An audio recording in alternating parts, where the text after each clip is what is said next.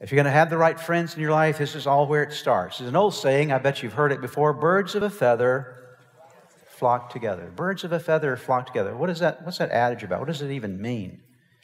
Well, actually, that word, birds of a feather flock together, is illustrating what we often refer to as the law of attraction. Who you are attracts who will be around you. And so if you don't like your friends, the best place to look is in the mirror. If you say, I don't really like the people that are around me in my life, then the first place of inspection is not with your friends. The first place of inspection is with your own life, because birds of a feather flock together. And so if you're attracting the wrong element, it means that you are attracting the wrong element.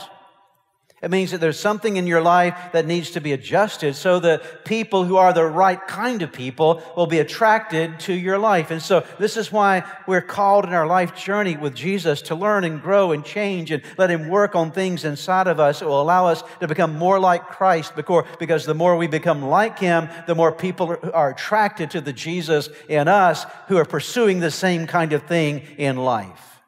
And so when your heart is pursuing the wrong things, don't be surprised if the wrong kind of people show up in your world. That's not always true. There's certainly exceptions to that rule, but generally speaking, you're going to attract the kind of people that you are in your life.